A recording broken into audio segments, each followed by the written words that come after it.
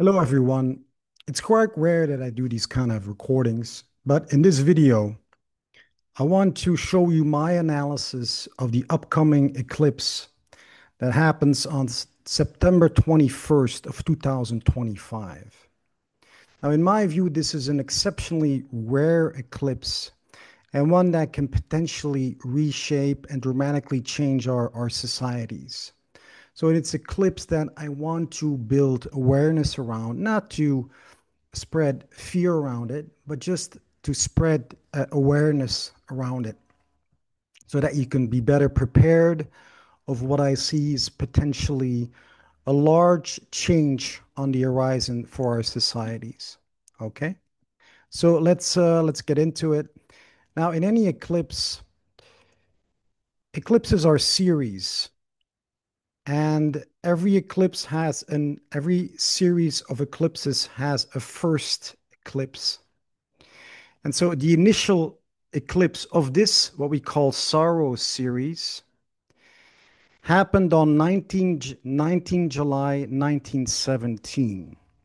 And this is Sorrow series 9 South.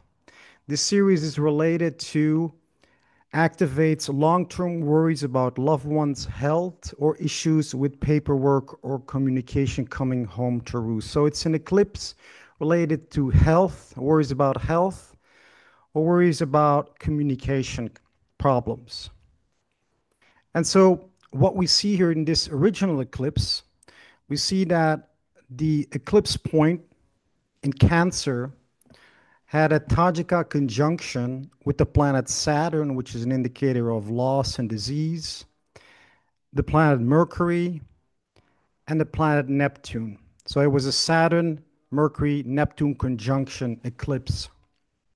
Now, what happened? Well, many say that the Spanish flu started in 1917. We know that from 1918 to 1920, there was 3 years of very intense pandemic where many young people lost their lives. So the special thing about the Spanish flu was, one, it was the greatest pandemic the world has ever seen up until current day because 5% of the population died. And it mostly hit young people, which was surprising because mostly elder people die. But here it was really targeted to younger people, made it very difficult for people to stomach seeing their young loved ones perish. So here, the effect of this eclipse, which says something about it, here it caused a great pandemic. Okay, just something to keep in mind that this eclipse does tend to cause some health issues. Okay, now let's go over the most important part presentation, and that's this actual eclipse.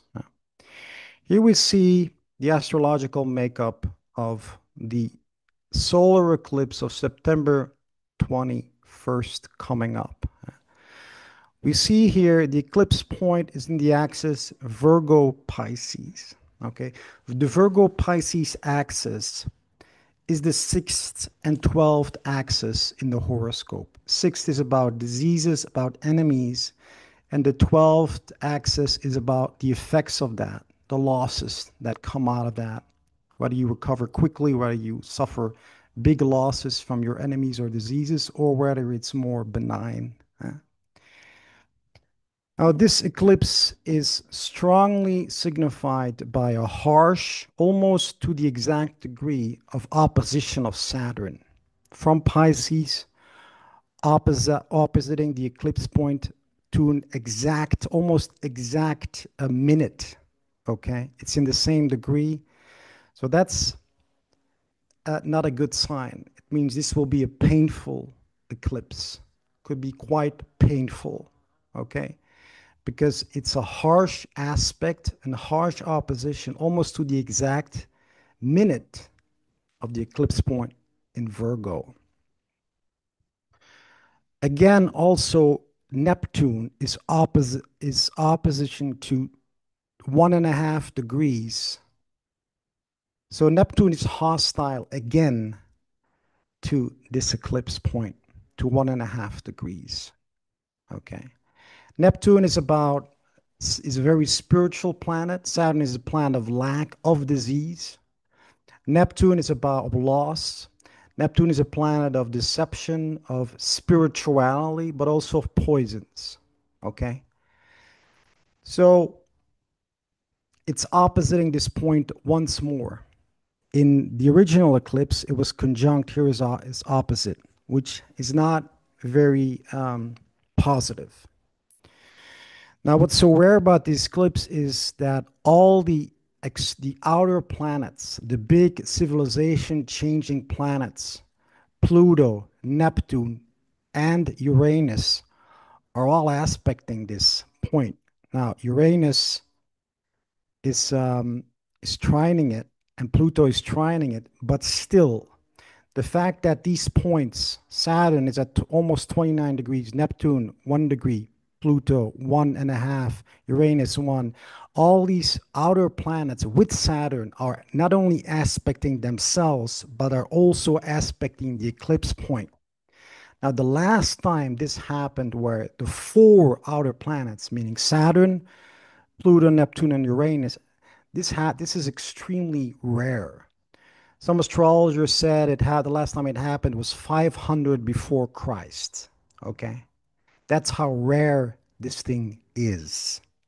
And so this eclipse has the potential to, unfortunately, because it's in the 6th and 12th, because the sorrow series is about health and worries about health of our loved ones, and because it's opposite by Saturn to the exact degree and opposite by Neptune, it is quite likely that some adverse health event of quite large magnitude will affect our society. So this could be another major pandemic, but this time, this thing will be actually dangerous. I was very, when COVID hit in 2020, even though the governments took radical actions, I didn't see it as a serious threat to the health of humanity. This time, I do see it as a real threat to our health.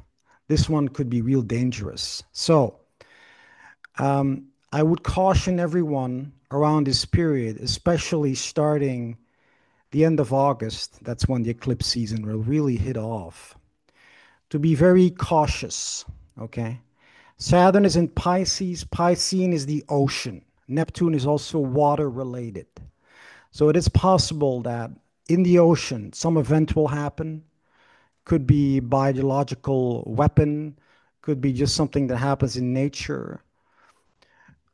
But it's possible that the oceans will be disturbed, causing all sorts of viruses and affecting the water, affecting the animals in the sea, affecting the animals that eat fish, and from those animals in particular, the sea animals or the sea fishes, could come a new a new pandemic. Could be influenza, could be a COVID strain, it could be many different things. It's hard to know exactly what it will be, but the chances of a pretty severe event that will had has that can really cause damage to our health, the probability of this is indicated by the chart.